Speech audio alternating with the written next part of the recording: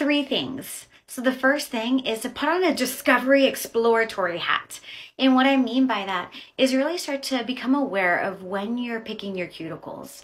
Is it when you're feeling anxious, or has it turned into something that's just kind of a habit? I say that because oftentimes when we do something for extended periods of time, next thing you know, we don't even really have to be thinking about it.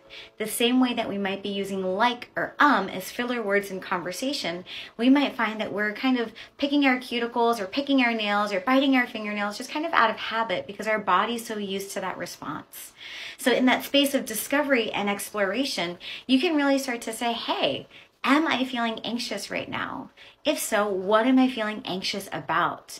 If you're able to clearly define what is kicking off your anxiety, then you can start to really get to the root cause of what's making you feel anxious and start to create some new responses to old rules like picking your cuticles. For example, I tend to get a little restless, and when I'm feeling restless, I get anxious. That's when my foot starts to tap and I might start like rubbing my hands as well.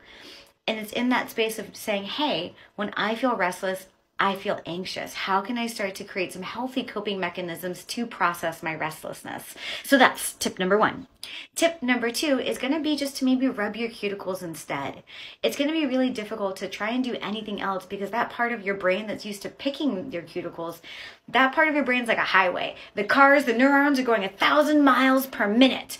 And so what we want to do is we want to start putting speed bumps on that pathway. If we try and ask your car, those parts of your brain, to go down a completely different pathway or a highway, it's going to feel a little confused and it's going to be a little wonky. But if you're, hey, I know we're on this pathway anxiety, I know we're on this pathway of this behavioral pattern, let's just put a speed bump. So let's rub our cuticles instead. It's similar enough, it's close enough that it's not going to trigger the body into being like, what am I doing? Absolutely enamored. And so the third thing that I want to share with you, schedule a check-in with yourself. Make that commitment. Hey, I'm going to put on my discovery hat and check in and see when I'm doing this, what's causing my anxiety. I'm going to rub my fingers instead for 5 days. After 5 days, I'm going to set an alarm on my phone. I'm going to go on a self-date, whatever it is, and just check in with myself and give myself grace with whatever happens.